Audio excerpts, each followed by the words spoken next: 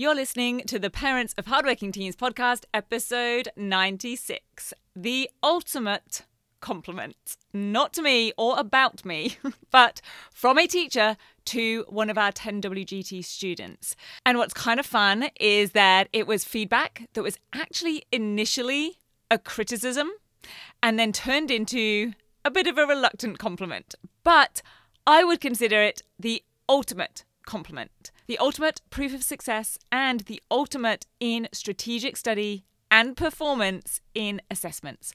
I'll tell you why, and of course, what it was.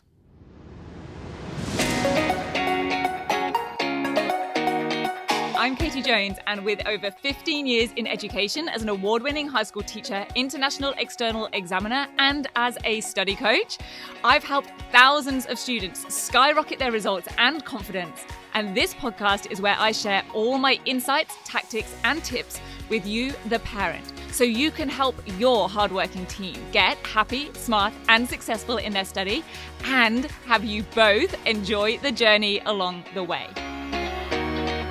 This is the Parents of Hardworking Teens podcast. Hey VIPs, I hope you and your teens are doing fantastic and that this new term is getting off to a great start for you.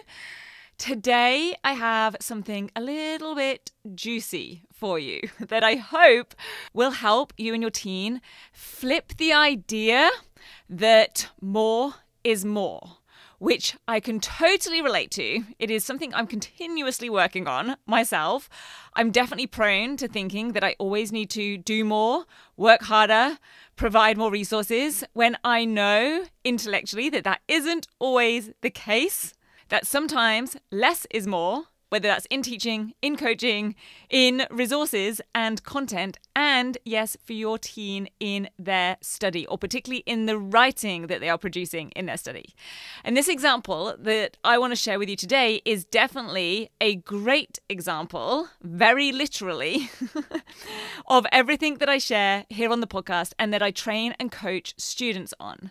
So this episode comes from a consult I had recently with a student who had just completed the 10-week grade transformation program, and they happened to mention something super cool that happened that I don't think they realized was as big a deal as I think it is. And of course, I told them it is, because I was chatting with this student and their mum on Zoom. They'd come to the end of the 10-week program and were providing feedback, sharing their experiences with me.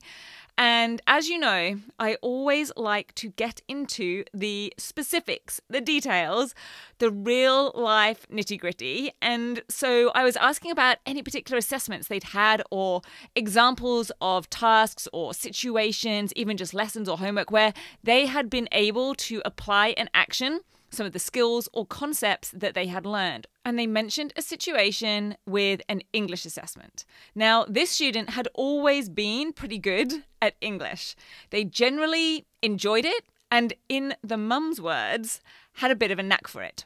But also, in her words, she said it was all a bit of a scatter approach. Some of their results were great, some not quite as good.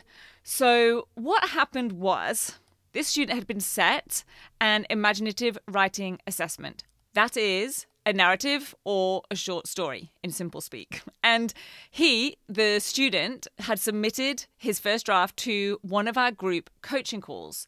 Now, I can't remember the details of exactly what we coached on and covered in terms of feedback and advice that I gave to them, but what I do know, because I did go back and look in my laptop files as I was preparing for this episode, is that all we worked from was his draft and the marking criteria. There wasn't a task sheet, there wasn't a scaffold, or at least he didn't submit one, which was fine because we could work out what he needed to do and not do just from that criteria. And of course, because a short story is a relatively common task, it's nothing weird and wonderful that I needed to figure out or they needed to figure out in order to be able to do it. And based on the feedback to this student on the call, he went away and refined and honed his writing. And that was the last I'd heard about the task until this review call. And earlier in the call, his mum had mentioned English and his assessments in general, and specifically said that he now has a much more direct and focused approach, that he used to find it hard to stay focused when he was studying. He used to be pretty easily distracted, had a bit of a track record for writing lots about something, but that something wasn't really what the question was asking, hence why she got him enrolled in the 10-week grade transformation program. And in fact, he'd had a year 10 history assignment last year that the teacher said was excellent, but was nothing to do with what was actually asked. Hence, one of the things that she said she can see in him already is that he's now studying and working on assessments in a more direct and focused way. And she said, maybe even a little bit too direct and concise was the word she used. Now, the being more focused and direct was because, at least in part, he was more aligned to the criteria, unlike last year's history assessment. And I would reason that he's able to be more direct and stay more focused because he's clearer on what he needs to do. And, importantly, how to do it. Now, the being a little bit too concise, this is the best part of the story. That was because the teacher initially returned his draft simply with a comment that it was below the word count.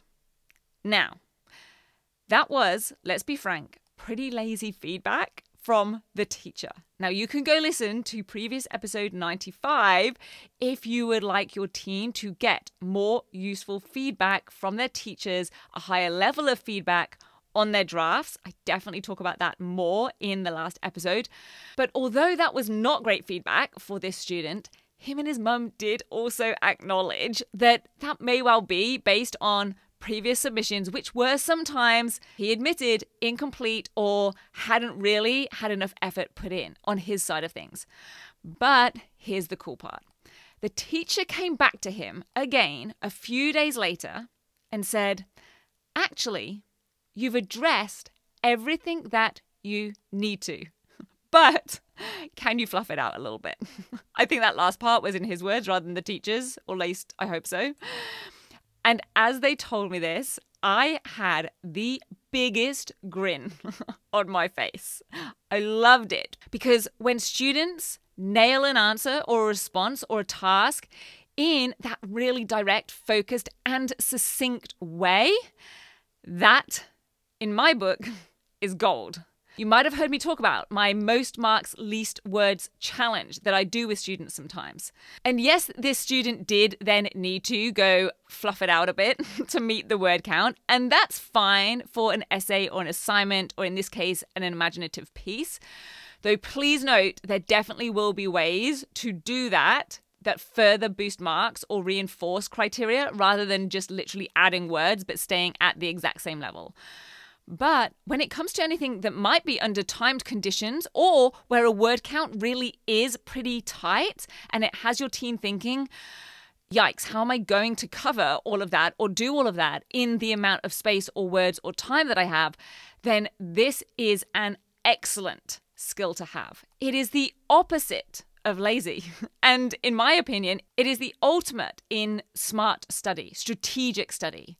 Because I'd say that in my book, at least, hitting every criteria at the top level within or under the time limit or word count is actually the ultimate in success.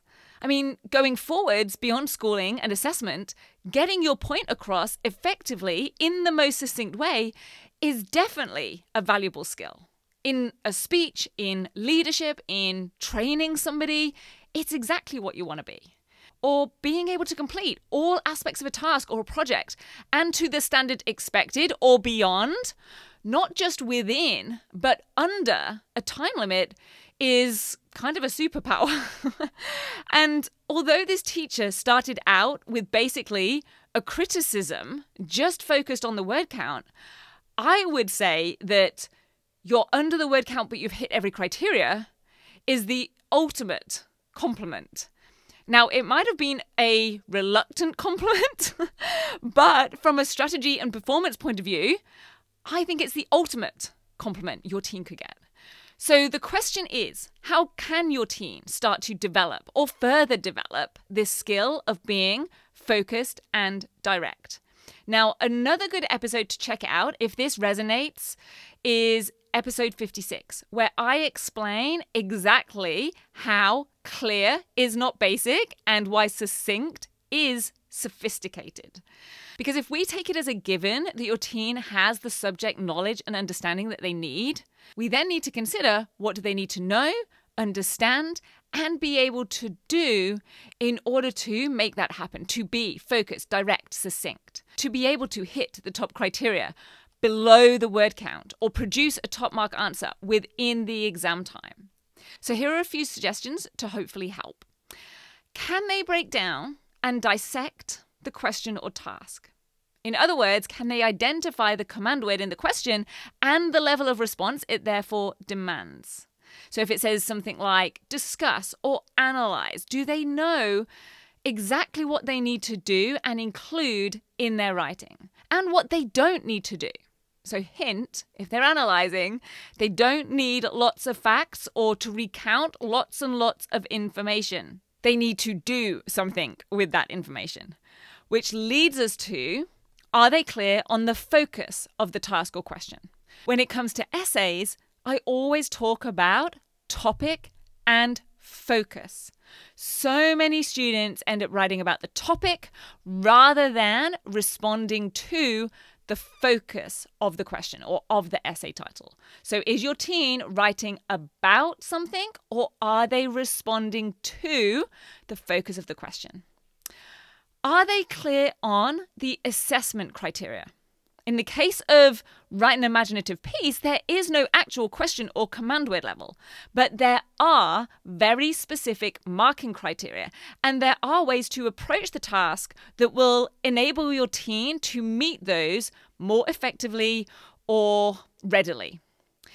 And are they clear about the differences in the levels of those success criteria?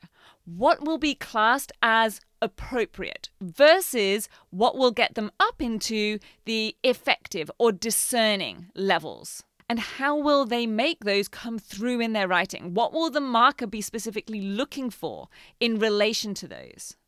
And once they have these things clear, then they'll be able to write, study, or produce, in this mum's words, in a focused and direct way.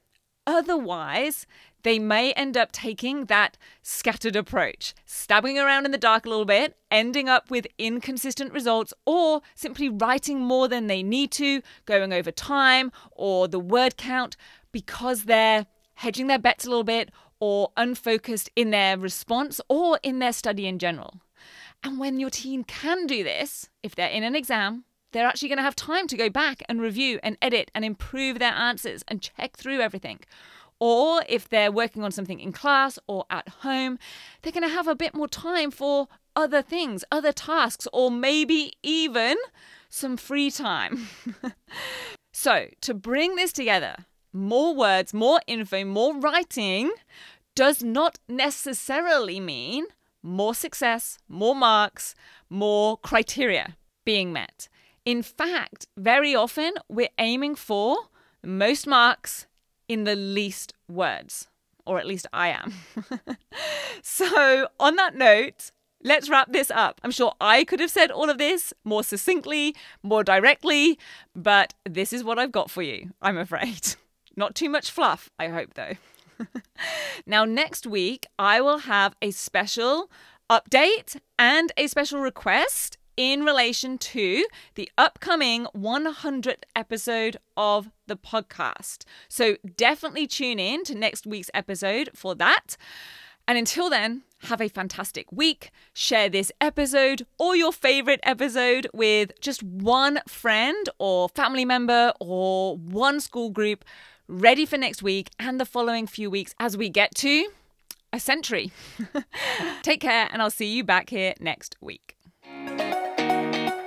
If you're ready to have your teen achieve their best possible results with less stress, then I want to invite you to enroll them in the 10-week Grade Transformation Program, where they're going to learn the key concepts, skills, and strategies to catapult their performance in assessments and exams. It's risk-free. They either achieve bigger and better results with a whole lot more confidence in 10 weeks, or we refund you in full. Just head over to www.rocksolidstudy.com/program, and I'll see you there.